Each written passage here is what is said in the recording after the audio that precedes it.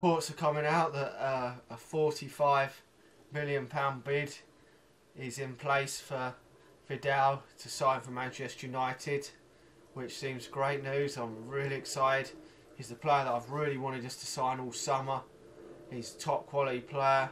None of this bullshit that we've had in midfield over recent years with Anderson and fucking cod shit like that. He really does seem I mean, he's one of the best midfielders in the world.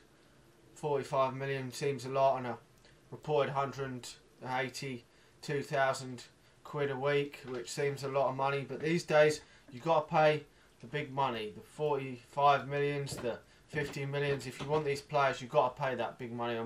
I'm afraid Arsenal paid almost that price for Ozil, and I think this bloke is a lot better than him personally. He scored a lot of goals for Juventus as well. I really do believe he's one of the best midfielders in the world at the moment. Apart from the only problem is he's had that knee injury, which would put me off slightly. That's why they're talking of giving him a medical before they agree any deal, because they don't want to sign him and then find out he's fucking injured all the while, like with Owen Hargreaves. I mean, Owen Hargreaves is a quality player, but fucking what can you do with an injured player? I mean, nothing. So overall, I'm really excited about this deal if it goes through. Just got to hope and pray he's not injury prone. And then it looks like Herrera and Vidal in the middle. Obviously, we've still got Carrick to come back from injury, but he's in his latter years now. None of this, and we've still got Fletcher in his latter years as backups. But this is what I've been crying out for in that midfield for a few years. Herrera really looks like a sort of Paul Scholes type sort of player. Maybe not as good as him.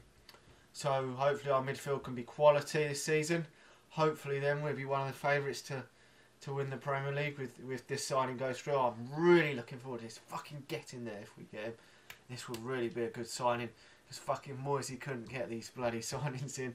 Just didn't have the fucking anything to lure the players in with. I mean, just a nobody really. I mean, never won any trophies. So I mean, this bloke knows what he's doing. Players want to come and play for him. So I mean, it is a bit of a lot of money, but he looks like a quality player.